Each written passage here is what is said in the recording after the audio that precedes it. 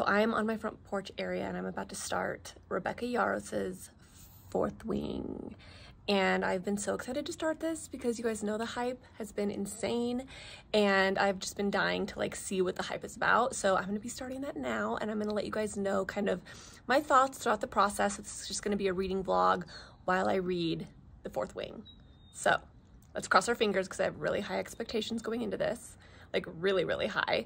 But apparently this is like new adult, but it's also romance as well.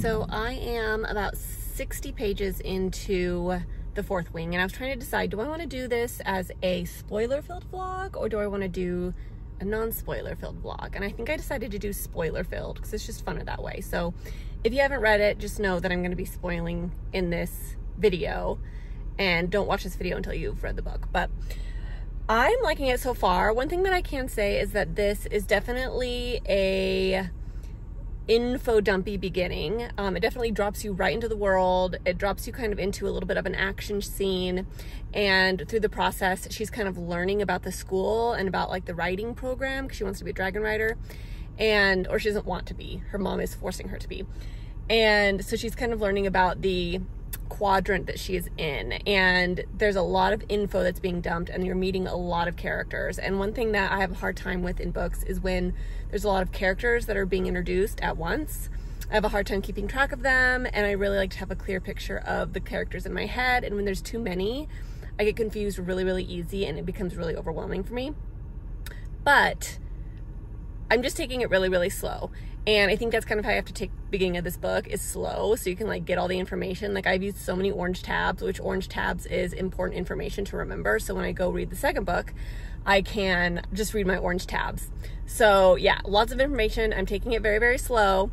One thing that I do think is interesting is the Dane situation. So I know that Xavier, that's his name, right? Xavier?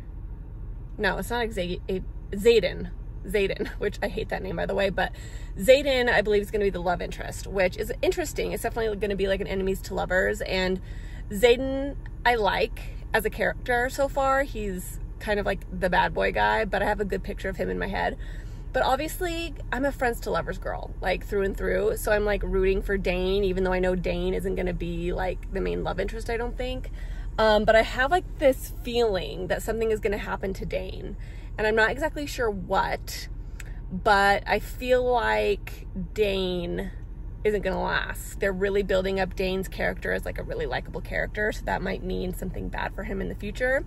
But I don't have really a lot of information to go for that theory. Well, I was gonna read, but now I don't think I'm gonna be able to. Why does he do this every time?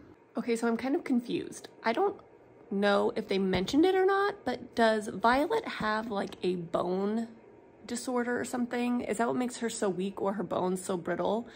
Like, does she have some sort of like disorder? Like, that's kind of like the vibe I'm getting, because they keep bringing it up and like talking about how she breaks like a porcelain teacup or whatever, and I'm like, is it just that they're just trying to say she's weak, or is she actually like, does she have issues with her bones? I don't know, and I don't get it, because I feel like it's a little overkill if she doesn't have an issue with her bones, you know what I mean?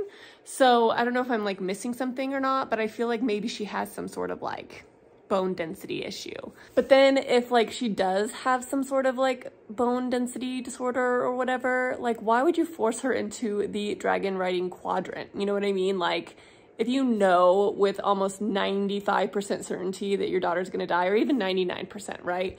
With like the percentages that people die in the quadrant, why wouldn't you just put her in the scribe quadrant like she wants? And at least like let her live and enjoy her life. Like, it's interesting to me that her mom is like so obsessed with her being a dragon rider. Like, why? Especially when she's so like breakable or whatever. I don't know, it's just interesting to me. I mean, I understand that the mom is probably just like really stubborn and like wants all of her kids to be dragon riders, but it's just odd to me. Like, your daughter's probably gonna die. I mean, obviously she's not gonna die because this is a book and it would be weird if she just like died, but I mean, if this book were real, she would probably die. Like, let's be honest.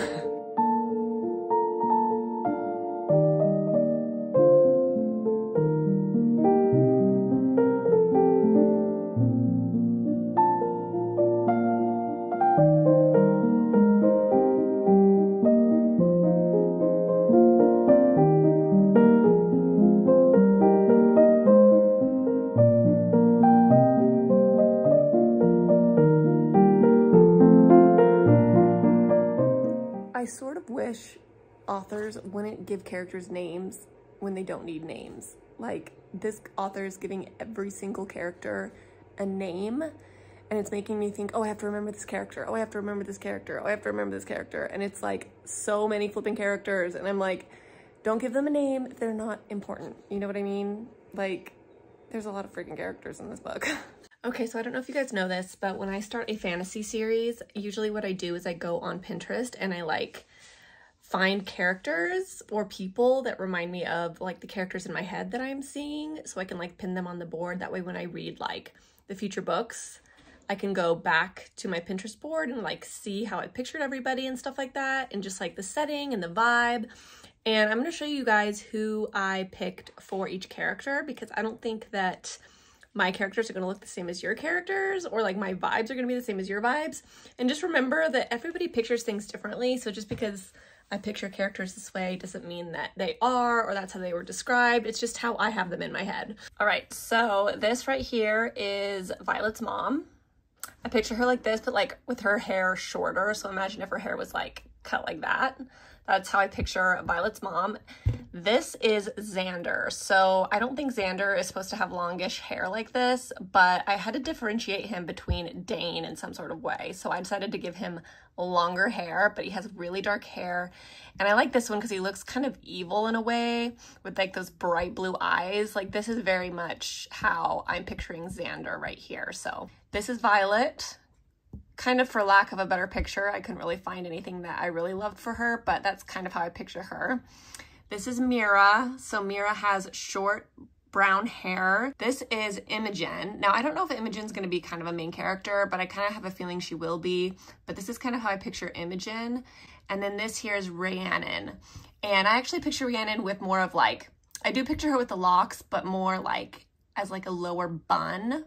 Like, she wears the bun a little bit lower on her head, but this is kind of how I picture her to look in a way. This is kind of how I pictured the first scene where they have to like cross that bridge. I have pictures of the library. This would be like the scribe quadrant there. This is how I kind of picture the Vale, I think is what it's called, where all the dragons kind of reside. And this is, what's his name? Dane. So I picture Dane with like a beard like this and like shorter hair. I definitely picture him with a beard because I think it mentioned a beard earlier in the book. So those are my character choices. What do you guys think? Are they kind of spot on, or do you guys picture the characters completely different? Okay, so I'm sitting in my little rocking chair. It's one of those like little egg chairs. And I love reading right here. It's super comfy and relaxing, and it's really nice outside. But I want to talk about the book so far. So I think I'm at like 150 pages in or so, and Oralee, I think that's her name, Oralee, just died by falling off the obstacle course. And I am living for the fact that this author creates characters just to kill them off. Like, I am so tired of reading books where nobody dies. Like, one thing that I've always been irritated by with like Sarah J Maas novels is that none of her characters ever die. And like, she'll kill them off, but then they always come back to life in some sort of way. So there's like, you'll always know that the characters are going to come back. So it's never like that impactful. So yeah, I feel like I love that this author is doing that in this book, and it makes it so you're not really sure who's going to live and who's going to die. And I know like that's the main point of this book, is that like people die here. And so she really wanted to like show that, but I'm really glad that she's actually showing it. So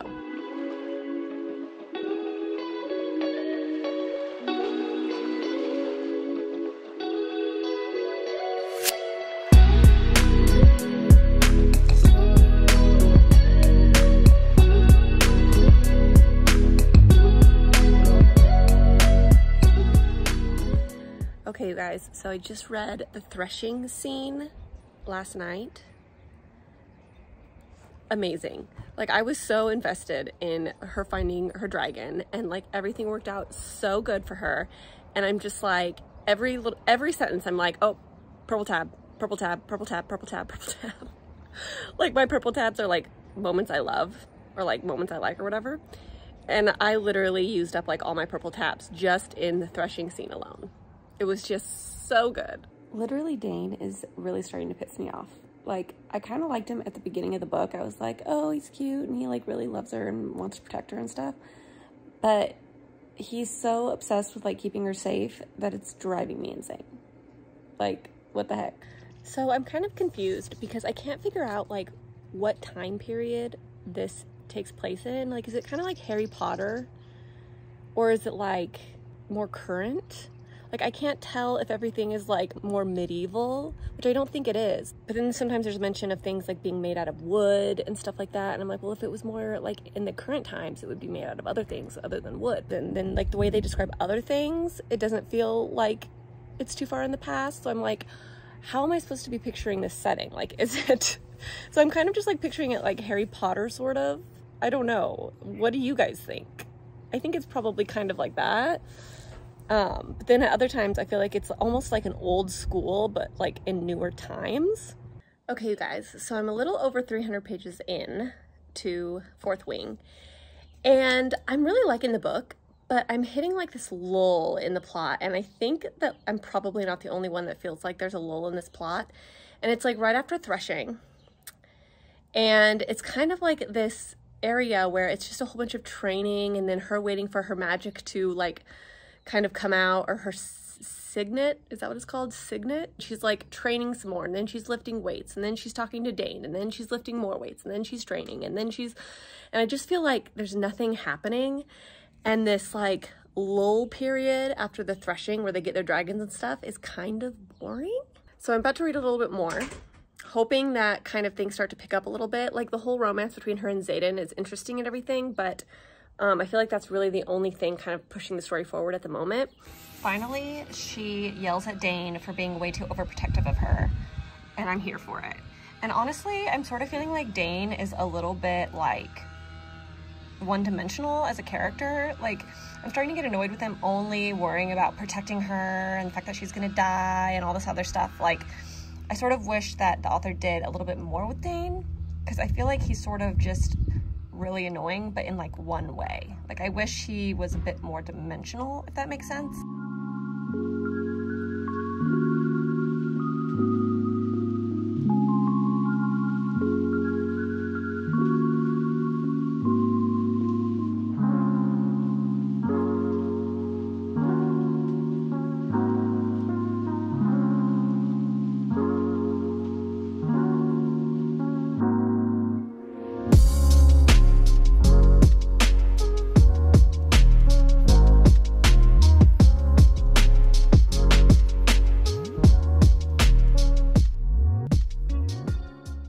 Issue with it. I'm fine with whatever keeps Violet safe, if you haven't noticed.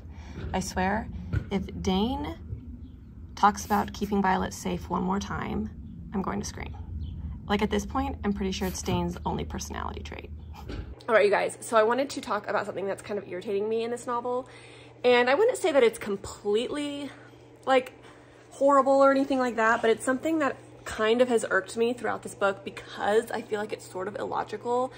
And she wanted to put it in here to kind of make this book brutal and violent and everything, but in reality, it doesn't make a ton of sense, and I don't really get it up at this point of the story. Like, I got it at the beginning when, you know, they were trying to kill off all of, you know, the really weak people in the quadrant, and so, like, the weak ones were dying or whatever. But now that they all have their dragons, like, I don't understand what the point of killing them all off is. So we're at 433 pages in, and it says, "We were warned the quadrant always loses 10% of the graduating class in the final test, but it's more than that. I just can't put my finger on it."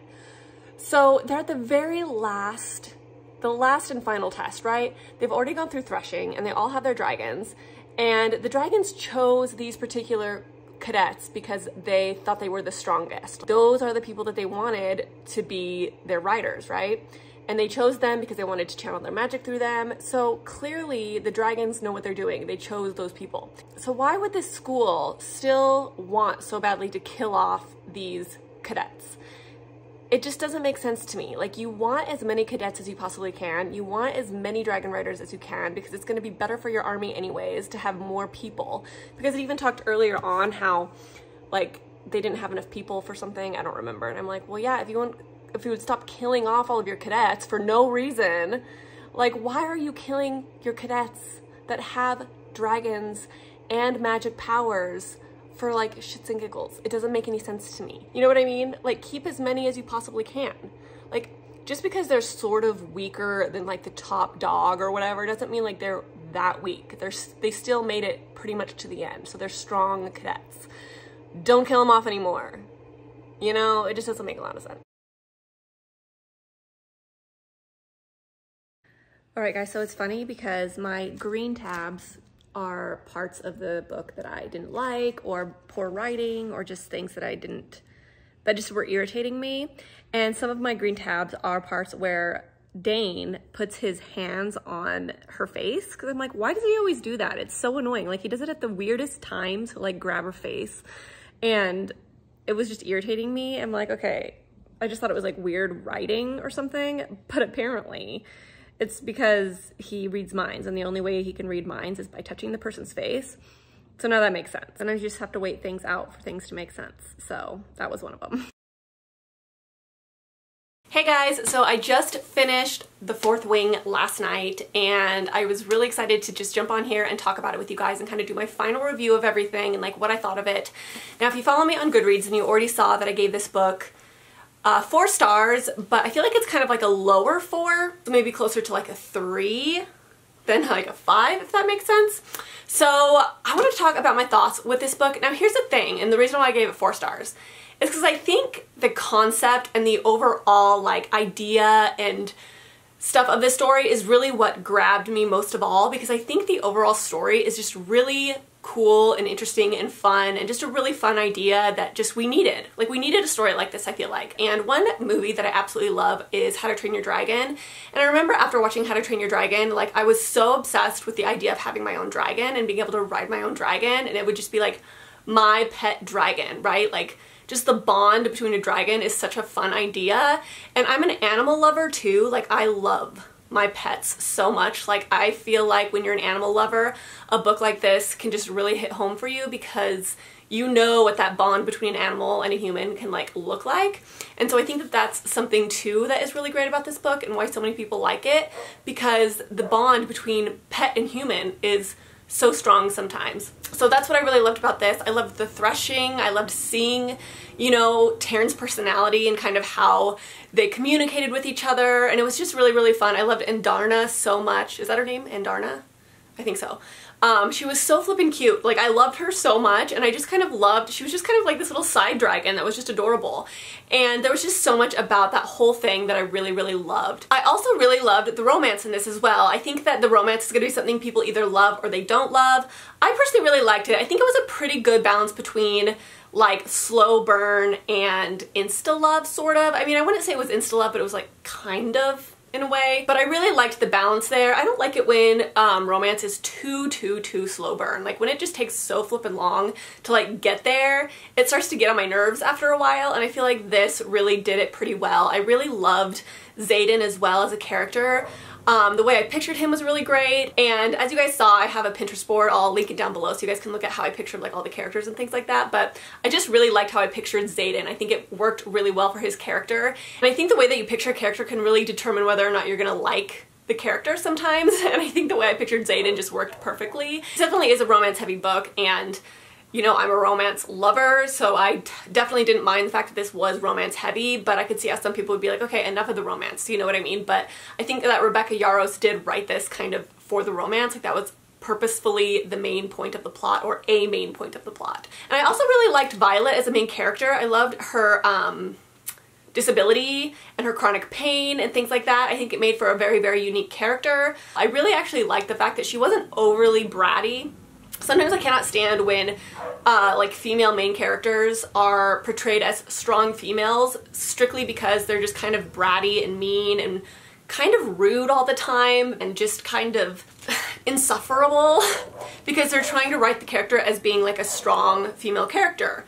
But those character traits are not likable in anybody. They're not likable in males, they're not likable in females. Like, nobody likes a rude person that's just mean and demanding and arrogant all the time. And I see that happen a lot with female main characters in fantasies a lot of times, but I really like that Violet was a good balance. You know what I mean? I think that she did a really good job with her character, making her kind and understanding and all of that kind of thing without making her too obnoxiously rude all the time. But the other thing I liked about her is that she had a really good arc. You know what I mean? You saw her slowly kind of become a stronger individual. She got more confident in herself and things like that, and I think she did a really good job with that. And I also loved the ending. I thought the ending was really, really great. It was very captivating, and that twist at the end where her brother came back, like I was like, whoa, did not see that coming at all, but it was like such a good way to finish it, because I'm like, okay, now we need to get Mira. But I really loved the end. I thought the end was really, really great. I think it was a little bit maybe predictable, sort of, but to be honest, for some reason when I was reading this book, I wasn't trying to predict anything. Like, I wasn't in prediction mode, so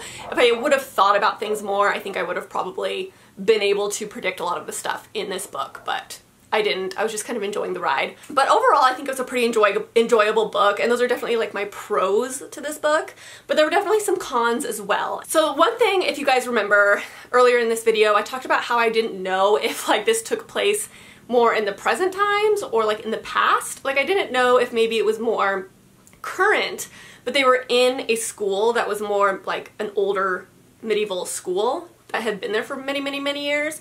And I think the reason why I was having such a hard time picturing like when this book was taking place was A, the language that she used. She used a lot of like dialogue that sounded very much how we talk today. I feel like this read extremely YA in that way. And also a lot of the characters had like pink hair and orange hair and blue hair and all this other stuff. And don't get me wrong, I understand this is a fantasy world and people can have like crazy colored hairs in fantasy worlds.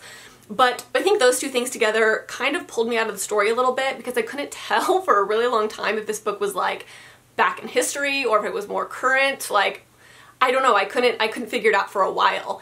And once I figured out like, oh, this is definitely more of a like historical thing, then things started to not make sense. Like, I was like, well, then why are they talking like this? Like, why is their hair all crazy funky colors and stuff? Like, it was just kind of hard to like picture. Like, I kept picturing people with like piercings and tattoos and like purple hair, you know, like Gen Z kids in this adult fantasy novel. It was very strange. So that was something that definitely pulled me out of the novel. I wish she kind of just stuck more to like historical type of vibes, and I think that that could have made this book so much better. And I think I would have been able to take this book a bit more seriously. I feel like it kind of made this book feel a little juvenile at times. Another thing that really bugged me about this book was the one-dimensional characters.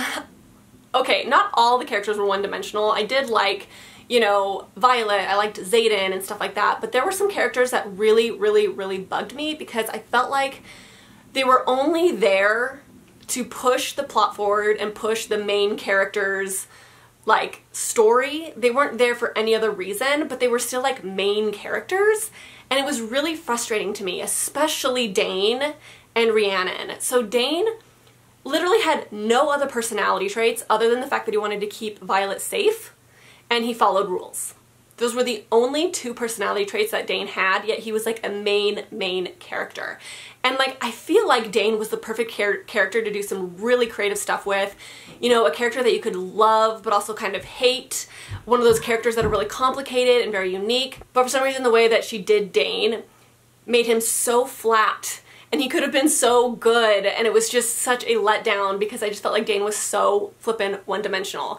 And I feel like she could have done a lot more with Rhiannon as well. I mean, Rhiannon was a bit better than Dane, I feel like, but we just didn't get a lot of Rhiannon, and she was like her best friend, and I kind of felt like I wanted more with Rhiannon as well. Of course, this could change in the second book. I've read books where, you know, there's side characters that go way deeper in the second book, like Rune being one example. I mean, he was kind of a side character in the first book, but then they really went way deeper with him in the second book. So, you know, she could definitely do something different with the characters in the next book.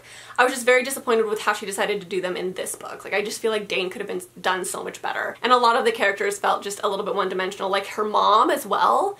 Like, she was just so flat to me. Like, why does she treat you this way? Why is she such a bitch? Like, why? You know, it just felt like I wasn't quite satisfied with some of these characters, and I could have been more satisfied. And then I would say probably my last con of this book would be the slow spots. Like, you guys know that I'm not very good with slower spots in fantasy novels. Like, I get really, really flippin' bored, and I just need stuff to be going on a lot, or I just need things to have like a point. And I feel like with this book, after Threshing, there was this huge chunk of the book where it was like nothing was really happening. Like, they were just like training, and then they were like fighting each other, and then they were waiting for her magic to form, and then she was having a conversation with Xaden, and then she would have a conversation with Dane, and then she would train some more, and then she would fight some more, and then she would wait for her magic some more, and it was just like this really boring part of the story where I'm like, okay, let's get to the point. Like, I understand that she's training and everything, but like, I feel like I'm bored. And I feel like that happened a couple of times in this book where there was just some major lulls, and I think it could have been edited down maybe a little bit, or just less. It's like, describe the world better. Don't describe her working out more. Like, pick and choose what you're going to like spend time on, you know what I mean? But that was like the only issue, but that's me being extremely picky because I am really picky about slower spots in novels, and this definitely had a few of those slower spots. Overall, it was a really good experience, like, reading this. I had a lot of fun with it. Do I think it's worth the hype that it's gotten?